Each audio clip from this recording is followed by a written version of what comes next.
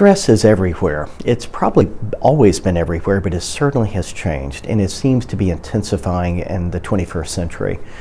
For people that we often see, professionals and individuals who are getting into the mid and or latter part of their career, stress really comes in the form of changes in technology, changes in views in our society, changes in institutions, including the practice of medicine, that are leading to people feeling, how do I cope with this?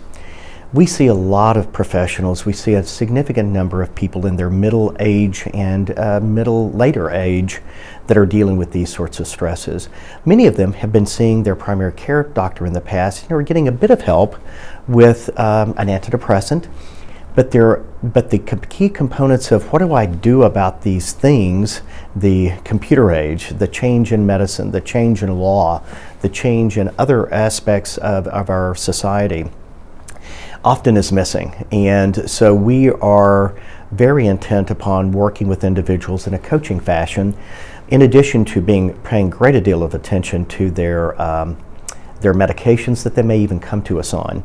So I think it is a total person approach, and stress is a major feature that brings individuals to the Hopper Group, and where we find that we have some of our greatest success.